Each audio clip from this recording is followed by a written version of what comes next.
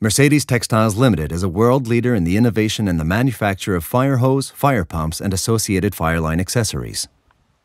This instructional video demonstrates the various steps in properly setting up and operating our Wick 84H ultra-lightweight, all-position, high-pressure fire pump. So now let's get started with understanding some of the basics of proper setup and starting the pump.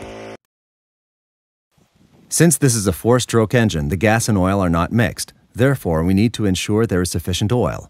The oil cap contains a dipstick for measure, and we can also tilt the pump to visually inspect the oil level. It uses regular 10W30 oil. Next, if we are running from the internal fuel tank, we need to ensure sufficient fuel. This fuel reservoir is a wraparound, and to add the maximum amount of fuel, it may be necessary to tilt the engine slightly to remove any airlock, thus allowing more fuel to be added. This pump uses regular unleaded gasoline. The Wick 84H has an optional remote fuel connection. Note that the remote fuel tank should be at level or preferably at a slightly higher elevation than the pump. To set up this connection, we first open the air valve on the fuel tank. The remote fuel line then needs to be primed, and to do this, we connect the remote fuel cap. Since we are now using the remote fuel cap, we remove the standard fuel cap and squeeze the priming bulb until a small amount of fuel comes out of the line. We then disconnect the fuel line connection in order to screw the cap tightly in place and can now reconnect the fuel line.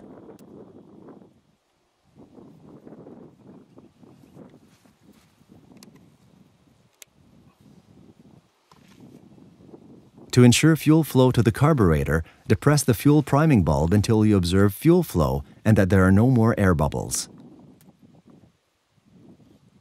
Now let's look at setting up the pump for operation. The first step should be selecting a suitable water source. This can be a forest stream, a pond or lake, or even a backyard swimming pool. Important factors to consider include sufficient water supply, depth, and whether or not the bottom contains mud, sand, or small stones that could damage the pump end. Also, ensure the pump is kept away from dry grass or brush. Should you be using a dock or wooden platform, the pump may need to be secured so as not to move due to vibration. The intake connection to the pump consists of a foot valve and suction hose. The foot valve is equipped with a screen to keep out stones and other debris, plus a check valve that will prevent water from draining out of the hose line. They should be inspected to ensure that there is no foreign debris, the O-ring is correctly seated, and that the check valve is functioning.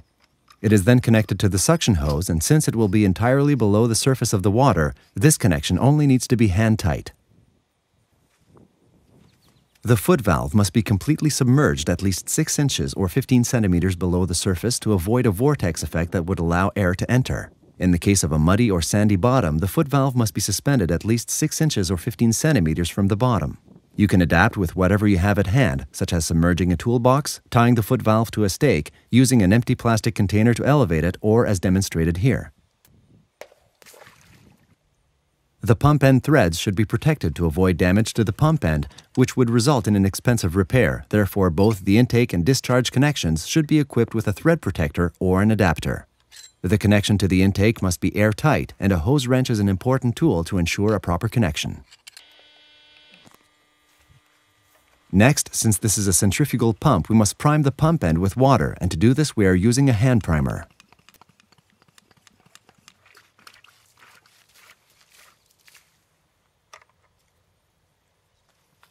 Once the pump end is primed, we connect the discharge hose and the pump setup is now complete. Now it's time to start the pump, so let's take a look at the various steps to get the engine started and pumping water into the hose line. We first turn the on-off switch to on. Set the throttle to the start position, or about a quarter open. For a cold engine start, the choke must be set to the closed or start position. The pump is equipped with a fuel priming bulb. Depress the priming bulb until you observe fuel flow and that the fuel line is air-free. To start the engine, take a firm grip on the recoil, position the dogs, and give a quick pull. Once the engine starts or when you hear the first ignition fire, set the choke to the open or run position.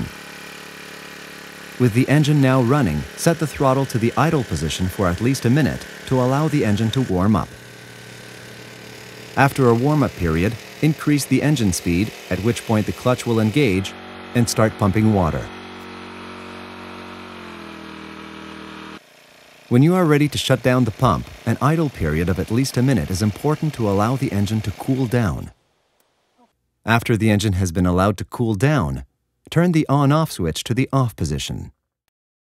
When disconnecting the discharge hose, it is important to prevent water from splashing on the hot engine. Therefore, it may be necessary to restrict the back pressure by either clamping the hose with a hose strangler or kinking the hose before disconnecting. Take particular precaution not to touch the hot muffler, which could cause severe burn. To disconnect the suction hose, use the hose wrench to loosen the connection, then carefully unscrew until the suction hose can be removed. Next, pick up the pump from the opposite side of the muffler, then empty the water from the pump by alternately tilting the intake and discharge ends. Finally, empty the water from the suction hose and also ensure any debris is completely removed from the hose and foot valve. To find more information about any of our pumps, go to our website at mercedestextiles.com and click the Video tab on the main menu. We have a worldwide network of distributors, and to find the distributor nearest you, click on our website Contact Us box and we'll put you in touch with a qualified dealer or representative.